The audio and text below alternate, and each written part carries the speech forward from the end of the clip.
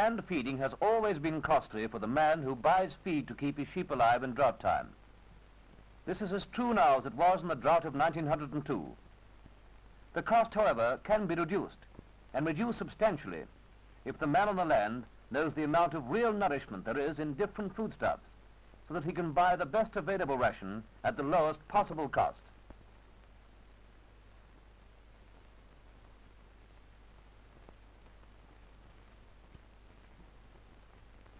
Scientists working in laboratories all over the world, as well as in Australia, have measured the exact amount of nourishment contained in a wide variety of foodstuffs. The knowledge they have gained, however, not always reach the man who needs it most, the man who is hand-feeding sheep.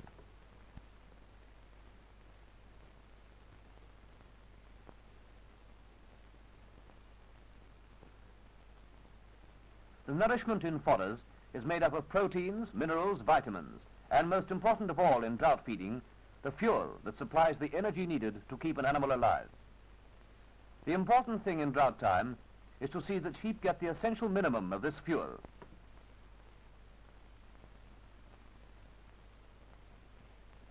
Just as petrol provides the fuel that keeps this truck going, so food provides the fuel that keeps these sheep alive. Specially constructed cages are used to determine the amount of fuel each foodstuff. As a result of such tests, all foodstuffs can be compared on a common basis of the number of fuel units each contains. The food given to sheep falls into 4 separate groups. First come the roughages that include chaff, usually oaten or wheaten, hay such as cereal, lucerne or grass, silage of many different kinds, and straw.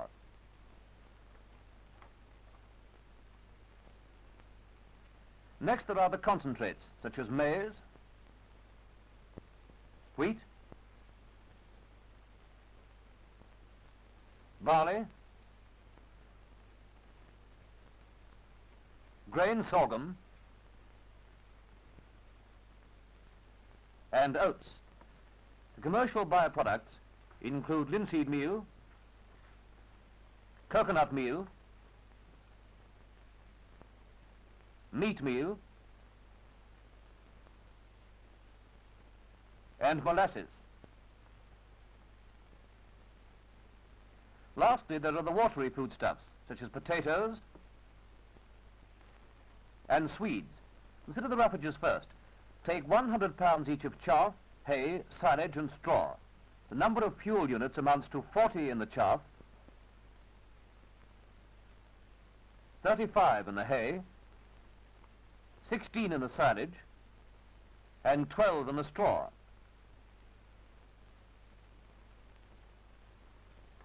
The concentrates as a class have higher values. 100 pounds each of maize, wheat, barley, and grain sorghum all have about 77 fuel units, and oats have about 60. The lower value of oats is, of course, due to the husk. 100 pounds each of the oil meals, meat meal, and molasses contain approximately 77, 70, and 52 fuel units. The large amount of water in vegetables gives them the lowest values of all. Potatoes have 18 fuel units in every 100 pounds, and swedes have 8. It is not necessary to memorize all these differences in fuel values. It is sufficient to remember that such differences do exist. If we compare wheat with hay and potatoes, we find that it has twice the fuel value of hay and 4 times the fuel value of potatoes. The practical example will show the importance of these differences. How many sheep, for instance, will 10 pounds each of potatoes, hay, and wheat feed if each sheep is to get a ration of equal fuel value? On a ration of 2 pounds of potatoes per head, the 10 pounds will feed 5 sheep.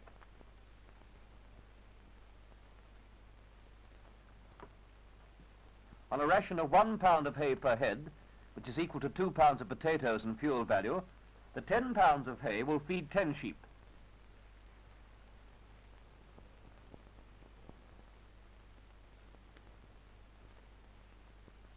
On a ration of 1/2 pound of wheat per head, which is equal in fuel value to the hay or potato rations, 10 pounds of wheat will feed 20 sheep.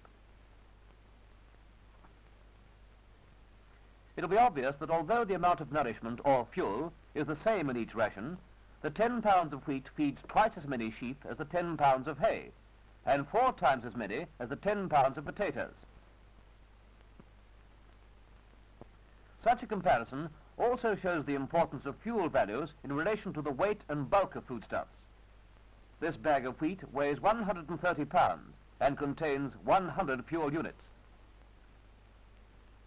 The chaff also contains 100 fuel units, but it weighs 250 pounds. The potatoes weigh even more, 550 pounds, and these also contain 100 fuel units. Therefore, while the fuel value is the same in each case, the differences in weight and bulk are considerable. If potatoes, chaff and wheat each cost 7 pounds per ton, the 550 pounds of potatoes containing 100 fuel units would cost 400 pence.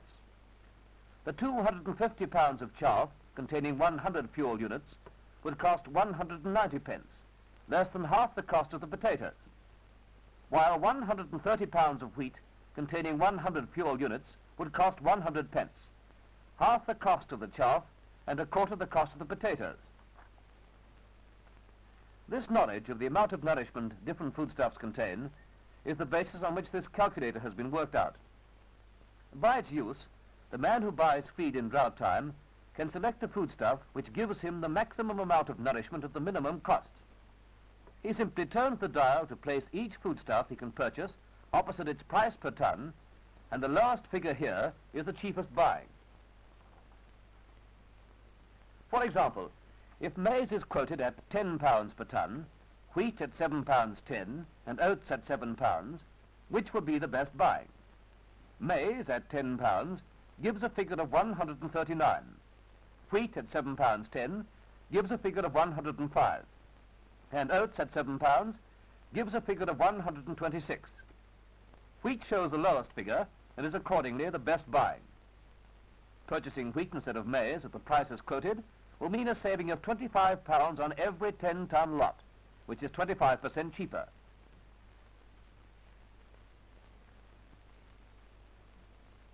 During droughts, therefore, when prices of foodstuffs fluctuate, sometimes violently, the only firm ground the man feeding his sheep can stand on is knowledge of which foodstuff provides the greatest amount of nourishment or fuel at the lowest possible cost. The calculator you've already seen gives us information at a glance.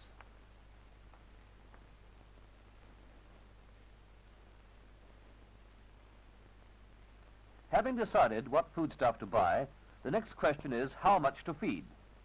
This calorimeter measures the minimum amount of fuel a sheep needs to keep it alive.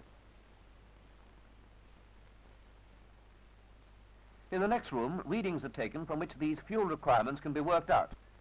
Feeding experiments help to confirm these calculations. In such experiments, the sheep are kept in small yards.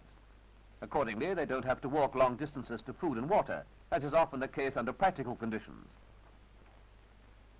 They are weighed each month, so that an accurate record is obtained of any gain or loss in weight on the particular ration being tested. It has been found that sheep can lose almost 50% of their normal weight over a year and still survive.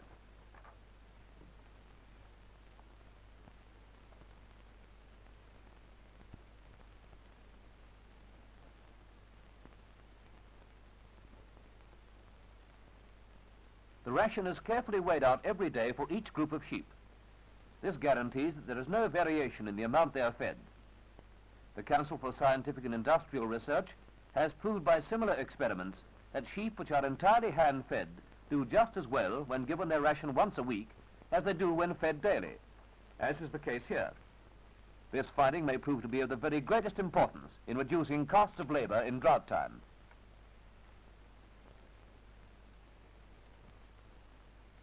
The results of all such experiments are only a guide to feeding sheep under paddock conditions, where there are often additional pickings such as burr, leaves and roots.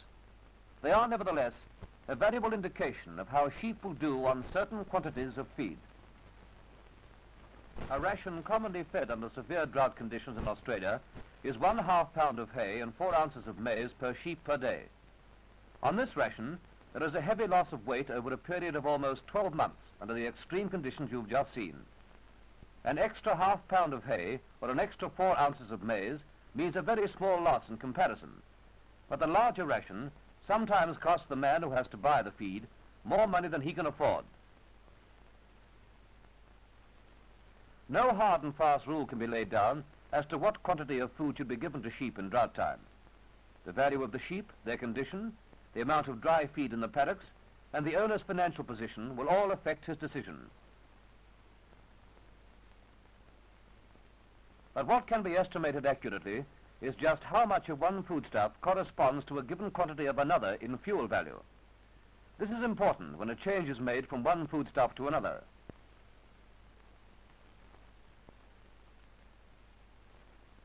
For example, many drought rations contain wheat or maize.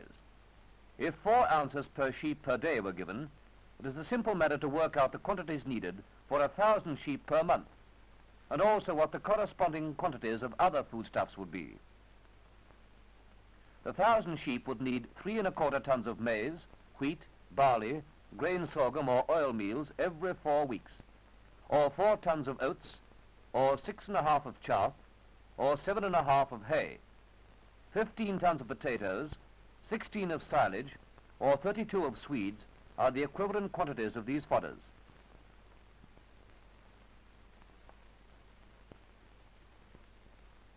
A good deal can therefore be done towards saving money in drought time if the amount of nourishment in different foodstuffs is known. This has not always been the case in the past, as the very severe drought in 1945 showed.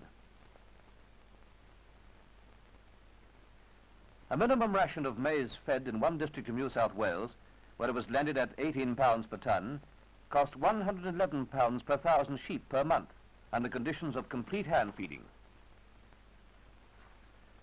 Chaff at a landed cost of 12 pounds per tonne might have seemed cheaper. Actually, it was 32 pounds per 1,000 dearer. Potatoes at 8 pounds 5 per tonne cost 212 pounds per 1,000, nearly double the cost of the maize. But wheat at 9 pounds per tonne cost only 60 pounds per 1,000.